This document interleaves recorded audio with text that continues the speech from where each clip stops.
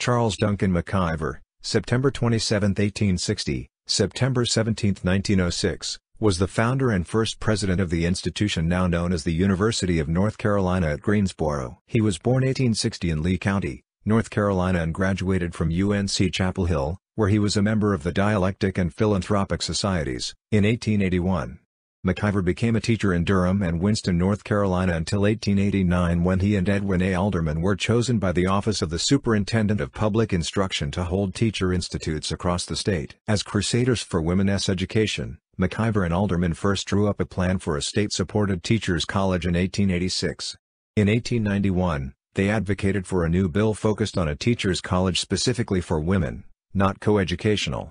The North Carolina legislature passed this bill, and issued a charter for a normal and industrial school for white girls on February 18, 1891. McIver was chosen to be the first president of the State Normal and Industrial School, now UNCG, which opened to students on October 5, 1892.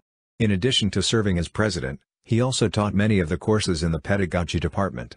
His initial salary was $2,250 per year. McIver was married to Lula V. Martin and they had 4 children. He died on September 17, 1906 of apoplexy on a train taking William Jennings Bryan from Raleigh to Greensboro. He was buried in Greensboro, UNCG's McIver Street, McIver Building, both the current building and a previous building which occupied the same site, and McIver Parking Deck are named after him, and a statue, dubbed Charlie by students, was erected in his honor. It was a campus tradition to paint messages and clothes on the beloved founder until the donation of the rock in 1973.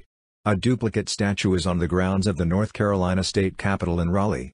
He is the only person honored on Capitol Square who was not a political or military leader. Schools named in his honor include the former Charles D. McIver School at Greensboro, Charles McIver School in Kannapolis, opened in 1908, no longer in use, and the Charles Duncan McIver Special Education Center in Guilford County.